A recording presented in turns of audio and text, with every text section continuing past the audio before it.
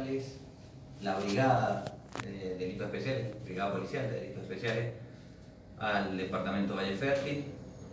y tal como acabo de señalar, estamos ante un hecho de extremada gravedad.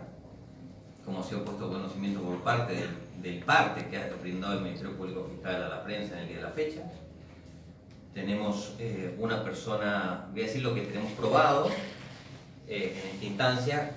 y que va a ser esbozado con detalle oportunamente en la audiencia de formalización, que es un funcionario policial presuntamente responsable y de autor de los disparos. Tenemos probado que ha habido solamente disparos por parte del funcionario policial, es decir, no está probado que haya habido disparos por parte de la persona fallecida,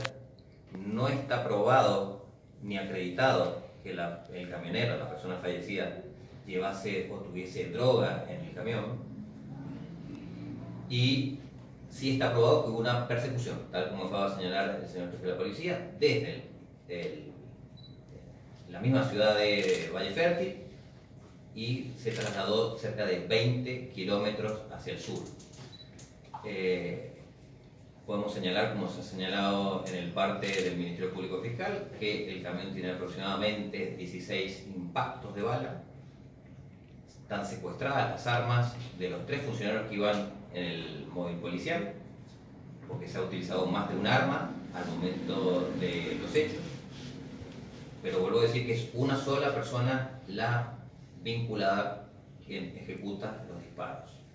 Se está trabajando con la gente del laboratorio forense, ha ido criminalística al lugar, se ha hecho un operativo toda la noche, hemos llegado hace escasos minutos a la ciudad, y estamos en la producción de toda esta prueba que acabo de señalar en un hecho, y reitero, y haciendo uso de las palabras del señor jefe de la policía de la provincia, es totalmente inusitado por la gravedad que se ha visto en el mismo.